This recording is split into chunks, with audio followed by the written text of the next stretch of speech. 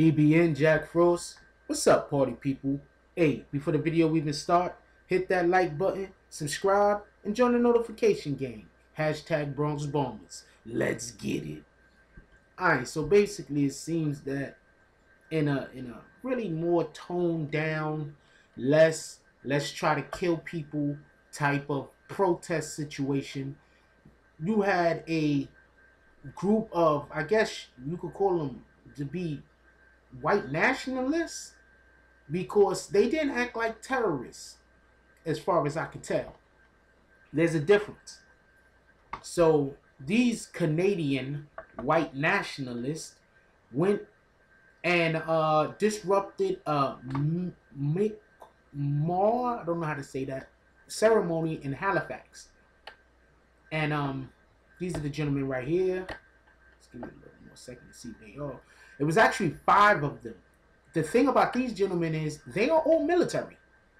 They are all military. It was 5 of them. 4 of the 5 Canadian Forces personnel who said they were members of the group, the Proud Boys, and disrupted a Mi'kmaq ceremony in Halifax on July 1st, have resumed their regular duties.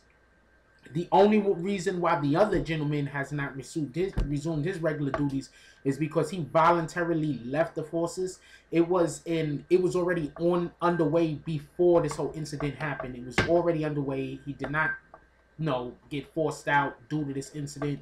He was already had his paperwork in to leave. So yeah, that happened. So they say no criminal charges or demotions. They went there and it seemed like they protested for the most part like a protest is supposed to be. Something is happening. We don't agree with it. Now look, I'm not on their side. I'll tell you what they're protesting in 1 second.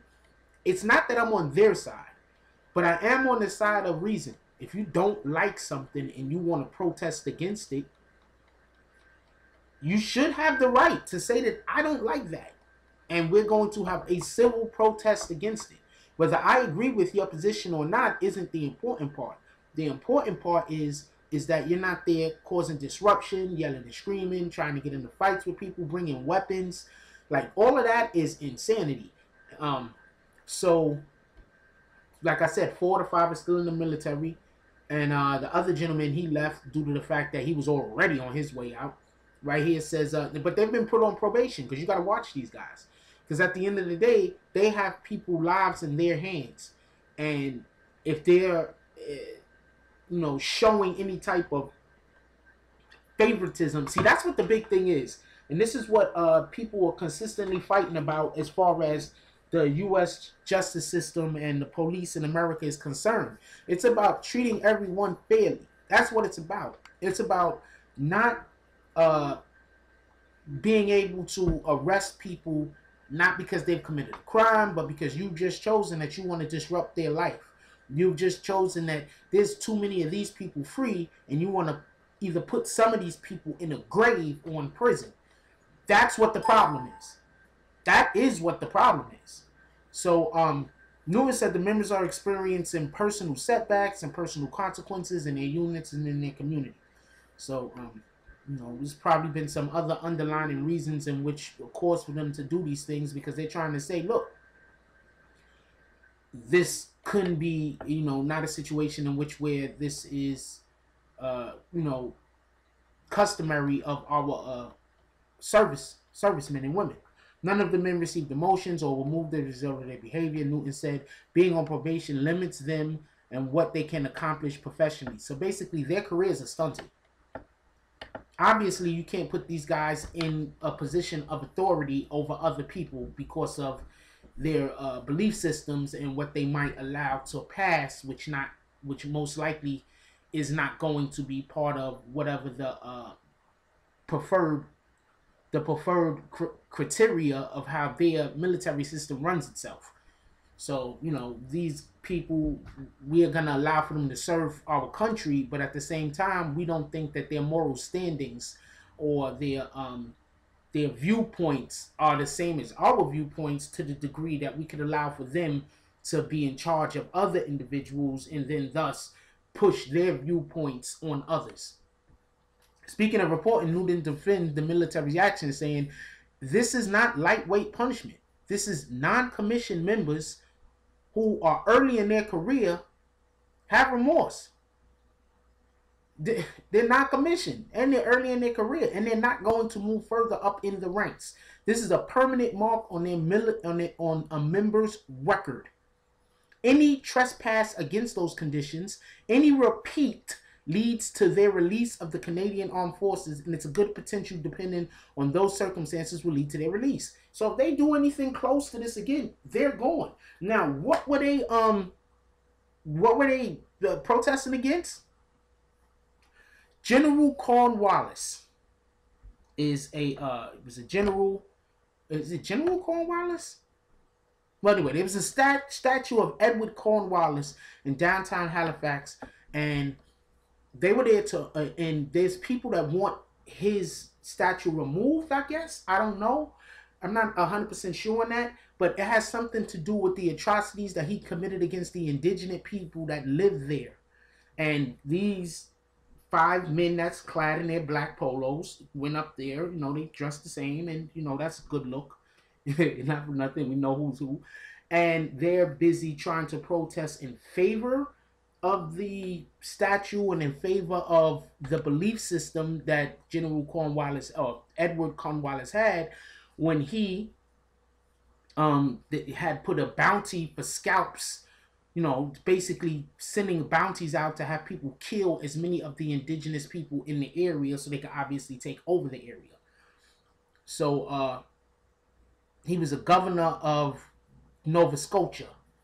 He was also a military officer credited by the British for founding Halifax in 1749. So obviously these people, the people that surrounding there are actually, you know, talking about the atrocities that this man had committed in his name, and then had it committed in the name of Canada, and they're against the killing of the indigenous people, while the guys that you see dressed in black with that flag right there are saying that it was a good thing, and they're there in benefit. So the off-duty members was carrying the Canadian flag, the Canadian red insignia flag, and announced they were members of the Proud Boy Maritime chapter. See, that's what is probably the main thing that these dudes is trying to prevent from happening. They don't want people part of any kind of chapter, maritime chapter, and creating this inside of their military. I'm 100% sure that the Canadian military is against this right here, especially against the public knowledge of such a thing existing. On Facebook, the group decides itself as a fraternal organization of Western chauvinists, okay, who will no longer apologize for creating the modern world. Okay, that's what you call it. Newton said the servicemen's involvement violated the military's code of conduct. Under the Queen's regulation and orders personnel conduct section, members cannot be seen or heard by members of the public doing anything that could reflect discredit on the Canadian forces or any of its members. I have heard their side of the story, Newton said. It means nothing. What was perceived by the public is what matters. No matter what they thought they were doing or what was going to occur, it was not what occurred, and that they have to bear responsibility for, and they do. So basically, these gentlemen have ruined their military careers. They might as well, basically the military is saying you can't go any further than you already are, you might as well leave. It's basically what the military is saying. You're not going to go any further in the military. You're not.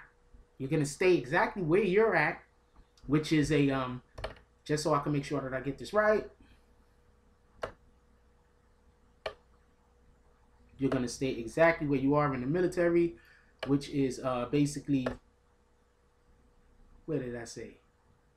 Accomplish professionally. Well, basically, they're not really part of the military yet. They're right in the beginning of getting to be part of the military. So they made some really bad choices. Anyway, like, I want to know what you guys think about this. So like, comment, subscribe. Join the notification gang. Hashtag Bronx Bombers. Let's get it. That's all I got on this one. I love y'all. And I'm out. If you like this video, please hit the like and subscribe button. If you would like to help dictate the direction that this channel takes, please leave a comment. All comments are appreciated. whether positive or negative. Thank you very much and enjoy your day. And remember, positive thoughts cause for positive things to happen. Let's get it.